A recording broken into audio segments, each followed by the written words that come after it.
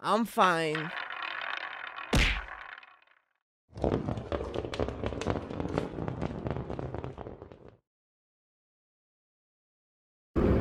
KUGAN CASSIUS IFL TV with Eddie Hearn, Jay Opetaia.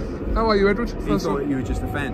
I'm a fan. Taking a photo. You know, Oh, no. Yeah. It's pretty big. It's pretty big star. I know. Yeah, he's got a bit. He's gone to his head the last couple of years, but do you know what I mean? Sorry, mate. No, we were talking about Jay earlier on, and just thought we'll kind of get you two together.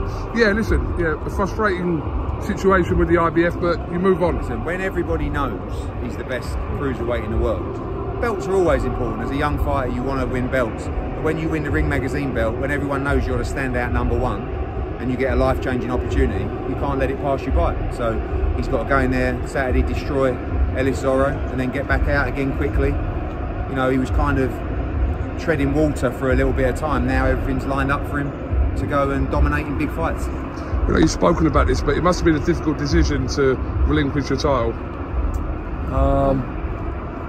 And this card is one of the biggest cards, if not the biggest card in history. So it wasn't the most, as long as everything got over the line, you know what I mean, then we signed. But you know, it is what it is. We have now, and I'm just looking forward to Saturday. But obviously you have got a job to do Saturday, so you're focused on that. But is the goal now to kind of reclaim your title or go that route? Yeah, I think win other belts, win all the belts, eventually move to the heavyweight division, just be in big fights.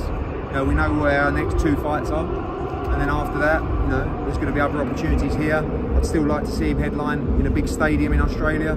He enjoyed fighting in the UK. There's big fights for him in America as well. Right now he's flying. You know, like I said, sometimes you tread water and you can't really see where you're going, then all of a sudden, bang, it happens for you, and it happens because he's done the right things, got a good team around him. Mick's done a great job as well. And, you know, as I said, when you're working with the best cruiserweight in the world, you'd like the belts, but when you got the Ring Magazine belt, what more do you want? Ask him who his favourite cruiserweight is of all time. Who's your favourite? Yeah. Evander Holyfield. What about yours? Yeah, I respect that. Only just behind Jay Opetaia. Not Tony Bellew, no?